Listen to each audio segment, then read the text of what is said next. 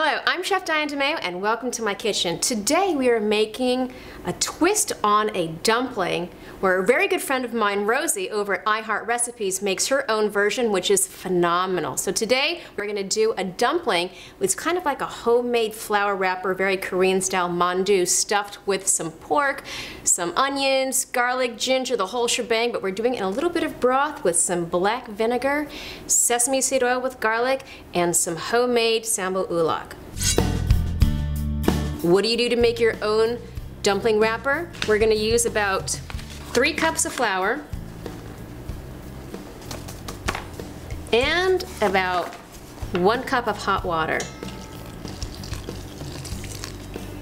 Make sure that you get it nice and stirry. Your dough should be thick, and sometimes you have to knead it for quite some time.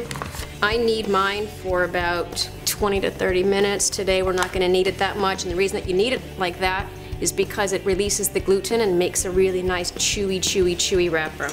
And then I'm going to get my hands dirty. As you can see, it's forming a nice ball. And once I know that I've got all my flour up,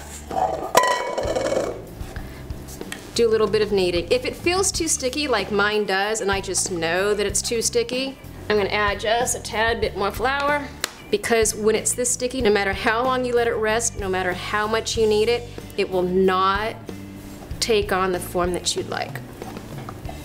You'll know that you've had enough flour on your dumpling dough when it actually removes from your hands nicely, and as you see, this is not removing from my hands nicely yet. Okay, there we go. There you go. There's that bad boy. Okay, a little bit of flour, but it removes from my hand nicely. Now, this is about the consistency that I want for my dumpling wrappers. Kneading is an easy technique. Palm to bread, turn, twist. That's it. And from here, it's going to go into this bowl, and we're going to let it rest for about a half an hour, but we're going to work on the filling for this bad boy now. But first I'm going to wash my hands. A little icky poo. Okay, so let's get cooking. Let's get this stuff into my bowl. And from here, I'm just going to start layering stuff on here. A little bit of sesame seed oil. We're looking at, that was about 2 tablespoons, and this is about 1 pound of ground pork. We got some soy, not too much. You don't want it too salty. Again, another 2 tablespoons. I add just a touch of this to my meat, but this is also going to be a garnish once they're done. Sweetened black vinegar, and we're looking again about another 2 tablespoons. So right now the ratio, 1 pound, 2 tablespoons of all liquid. And now we go for our garlic. Garlic, we're just going to chop up nicely. I appreciate good large chunks of garlic, but that's just me. You don't have to do it this way. You can use a mincer, or you can leave them into nice little bite-sized pieces. I like my dumplings to have a little bit of like a bite to it, so I just don't taste meat. I have some vegetables going on in there. And that goes. Onions.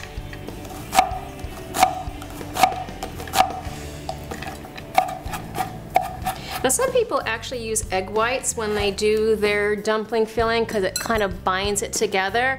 I'm not into that. I peel my ginger with a spoon. Why? Because it doesn't take all the ginger away.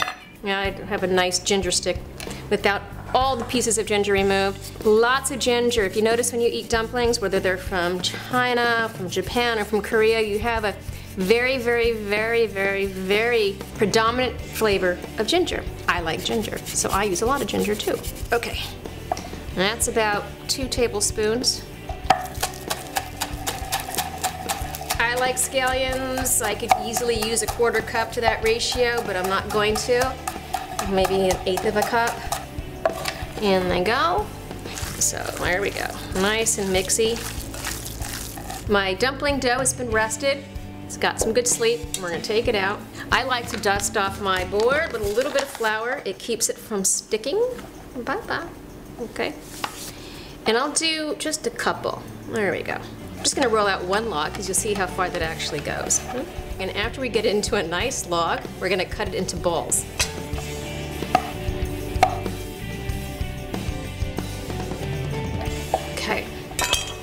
Roll them into a ball, and from here, we're going to roll it out into a nice disc. And the discs don't have to be perfect because, as you will see, my discs are surely not perfect, but our goal is not for perfection, it is for deliciousness. Now once I have these filled, I'm gonna have a pot of boiling chicken stock. And you'll know that the dumplings are done. Why? Because just like in gnocchi, it's flour based and they'll kind of float to the top and they're ready to go.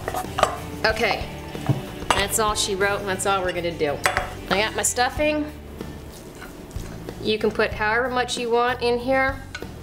You're the one that's eating them or serving them, so you know what's best. And fold them over. A lot of times I'll take a fork, crimp my edges. You can be fancier if you want to, but you'll see when we're done with this how nice they look, and being super fancy with how I crimp my edges really won't matter.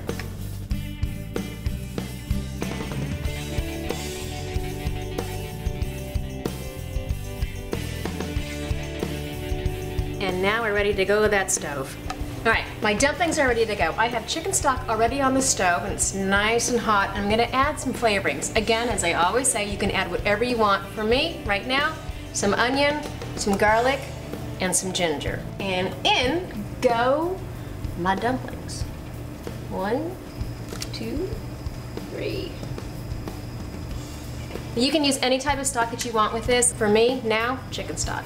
As I said before, the way that I know and the way that you're gonna know that these are done is the dumplings actually float to the top, kind of like gnocchi or anything else that you cook that has a flour base to it. I got my dumplings in my bowl with just a little bit of the broth. It's not really a soup, it's more like a dumpling with a little bit of a kind of a base to it. Now I'm gonna add a drizzle of my seasoned sesame seed oil, which is seasoned with a little bit of garlic. And on top of that, I'm going to give it a dash of that sweet black vinegar. Maybe more than a dash. Oh, about 1½ teaspoons. And then I like to top it off with some burn your mouth sriracha. Now actually this is homemade sambu ulak. A little bit of that can go a long way. I like a lot of spice. Probably for me, 1 tablespoon, and then is the last shebang. Scallions right on top. And I think it's time to give this a taste. Got my spoon. I want to get a nice even bite of my sambu ulak and some of that broth.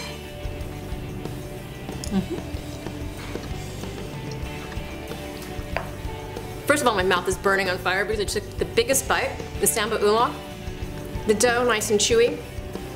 The meat, hints of garlic, ginger, scallions, that pork, super fatty, yummy. And that chicken broth gives it a nice plus with that sweet black vinegar. This is delicious. But if you want to try something a little different, check out iHeart Recipes. Rosie makes an amazing rendition of this dumpling soup, and I'll see you next week with another fabulous recipe. Hello, I'm Chef Diane DeMeo and welcome to my kitchen. Today, our bootleg tip is a flavored sesame seed oil.